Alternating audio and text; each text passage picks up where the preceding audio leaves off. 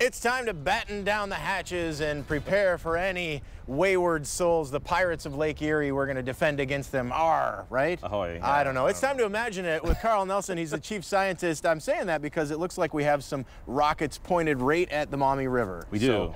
It's summertime. This is so easy to do and build at home. You can make one of these rocket launchers. Instructions are on our website, imaginationstationtoledo.org. But basically what it is, a 2-liter bottle with some water inside as fuel. Okay? Just water. So this is a great example of Newton's laws of motion. For every action, there's an equal and opposite reaction. This is a little bit fancier than most kids have at home here, though, but you can do this. If you head to your local home improvement store, you can find some of this PVC pipe and all this sort of stuff. It doesn't have to look exactly like this, but Tony, come on over. All right. You're gonna provide the pressurization. Okay. We're gonna pump some air inside this 2-liter bottle. I've got it sealed up. Okay, and yeah, just keep going. I'm going. Keep going. I'm jackhammering down here with the construction workers. We're going to build up a lot of pressure inside this bottle, and I don't think we're quite there yet. So maybe go a little bit slower. There you go. Perfect.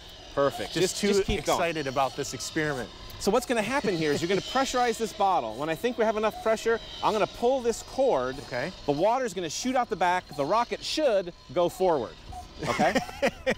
What do you mean it should go forward? It should go forward. All right. Okay. So you might want to.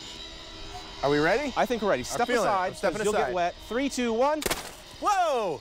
It's way up there. Where'd it go? And it's almost to the ground. Okay. All right, you got some air out of that one. You know, that was actually a little bit disappointing. And it's disappointing Really? because it was missing fins for stability. That makes total sense. Okay, it was missing a little bit of weight in the front. We got some modeling clay in the front here to shift the center of mass forward. That provides a little bit more stability for the rocket. So we're going to try this again. Okay. Tony, I've actually loaded you up with the monster rocket over there. Locked and loaded. I'm going to the monster rocket. It's got all sorts of wiggly eyes on it.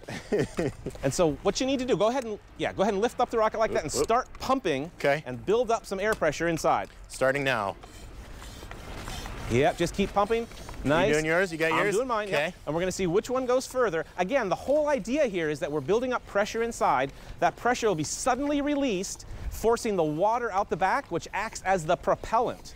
Now, hopefully with these fins and nose cones and weight in the front, these guys are going to go significantly farther, straighter, and more impressive than our last naked 2-liter bottle out there with nothing on it. Again, if you try this at home, try it with an adult under supervision. Yes. Okay, I don't think I can pump anymore. I can't either.